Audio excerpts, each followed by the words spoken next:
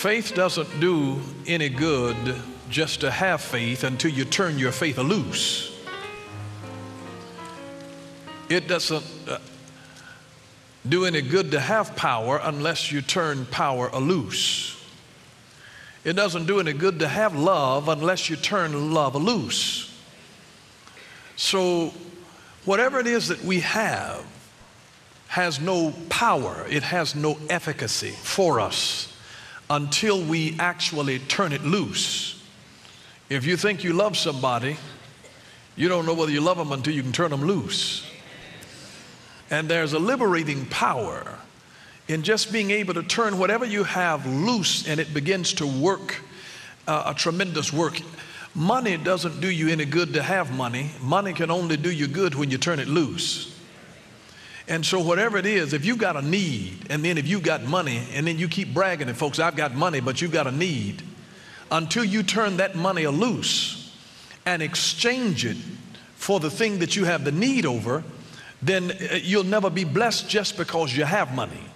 There are people that have it and are miserable with it. And there are people that have power, but they don't know how to use it. And absolute power corrupts absolutely. And so we have to give it away. Life is designed that from the time that you're born to the time that you die, you're producing stuff that God intended for you to give away.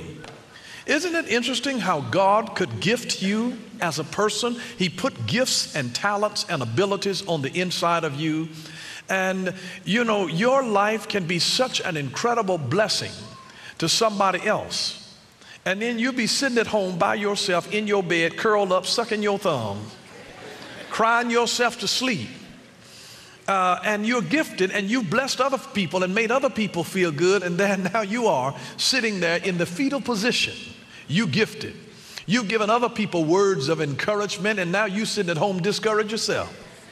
Isn't it amazing how what God gave us is not really designed for us?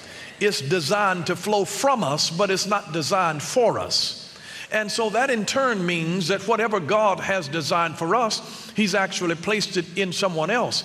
And we don't become fulfilled until that other entity then releases from them what they have for us.